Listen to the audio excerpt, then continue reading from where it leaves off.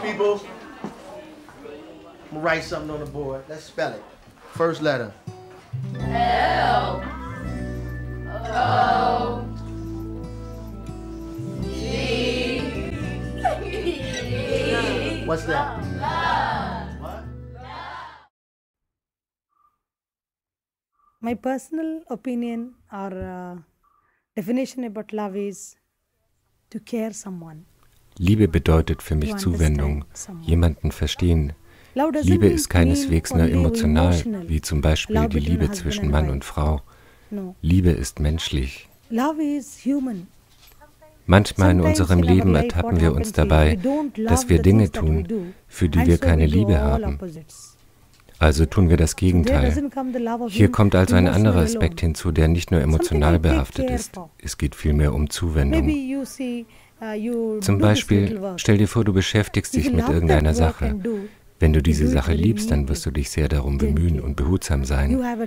Du hast eine Verbindung zu dem, was du tust. Aber wenn du die Sache nicht liebst, dann tust du es nur, weil du es musst. Wenn eine Schlange auf dich zukriecht und du nimmst einen Stein, um sie zu erschlagen, wird sie früher oder später sich an dir rächen wollen. Aber wenn du sagst, nein, ich werde dir nichts tun, geh deinen Weg, dann weiß sie, dass ich sie liebe. Sie schlängelt sich zwischen deinen Füßen durch und nichts passiert.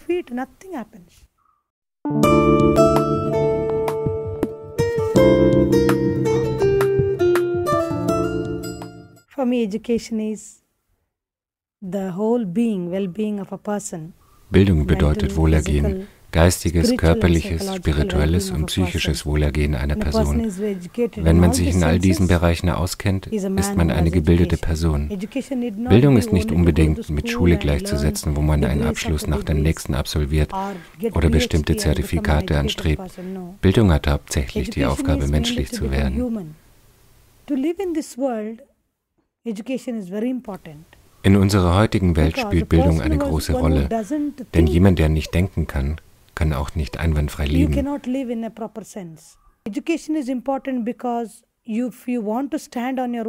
Wenn man unabhängig sein will, muss man gewisse Dinge wissen, verstehen und schlussfolgern können. Wenn du die Fähigkeit hast zu denken und Schlüsse zu ziehen, dann kannst du überall hingehen. Bildung ist wichtig für den Menschen.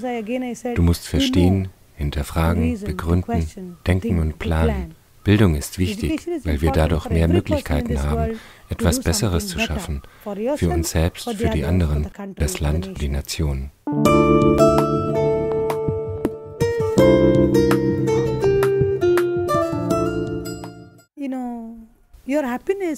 Deine Freude, dein Millionärsein sollte sich in dem widerspiegeln, was du tust. Heute kann ich sagen, ich bin eine große Millionärin. Ich kann das heute sagen, weil ich wahrhaftig glücklich bin. Glücklich, weil ich andere glücklich machen kann. Die kleinen Dinge, die man tut, können glücklich machen.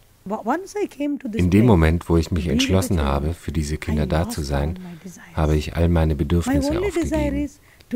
Mein einziger Wunsch ist es, mit den Kindern zu sein. Lass mich ihnen das wiedergeben, was sie verloren haben. Ich erinnere mich an meine alte Schule, eine sehr reiche Schule, die sehr viel Geld verschwendet hat. Eine meiner Freundinnen fragte mich damals, wo ist der Sinn darin, mich für diejenigen aufzuopfern, die schon alles besitzen?